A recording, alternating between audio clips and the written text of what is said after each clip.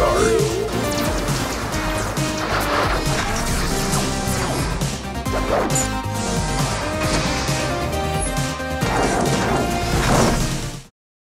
Hello, I'm CivaxO and I'm part of the development team of Pet Monsters, the new game from Rovio.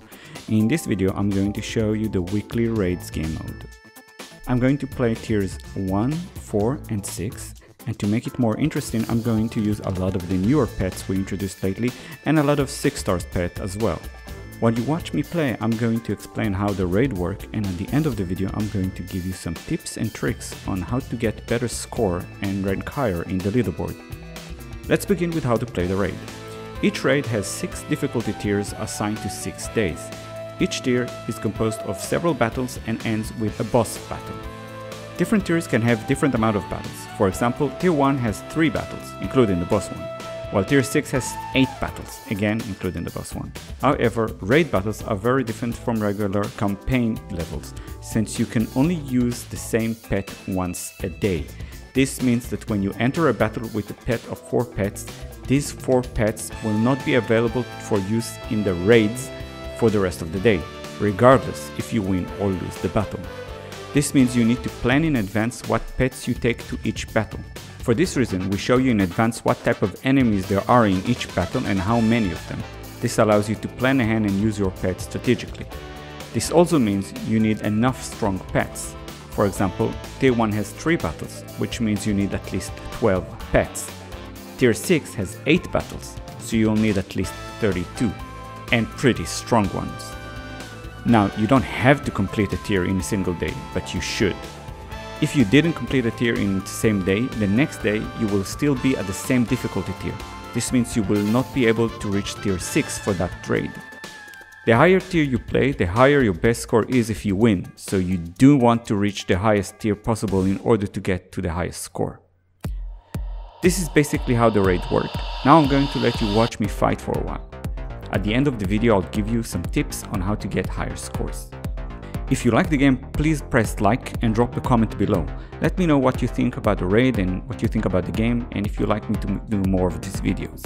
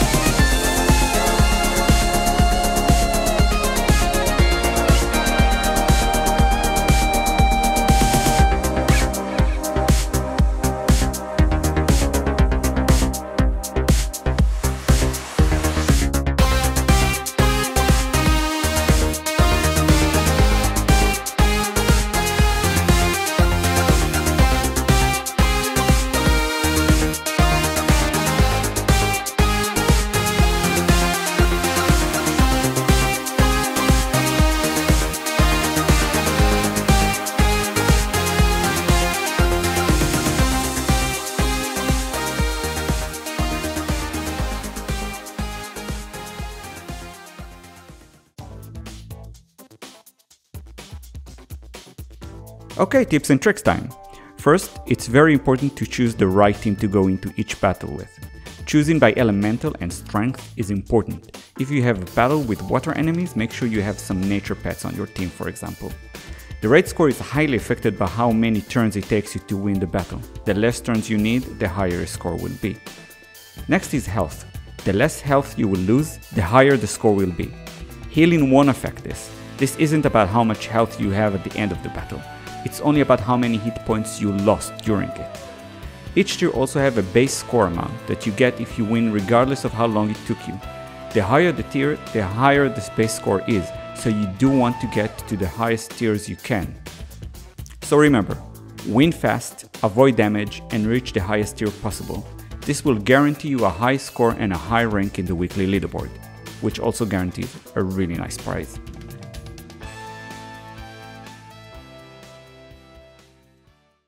Remember to like this video and drop me a comment if you like the game and you like this video and want me to make more of these. Don't forget to subscribe my channel and check out my other videos. Thanks and see you next. Damn it! What the? Elrani!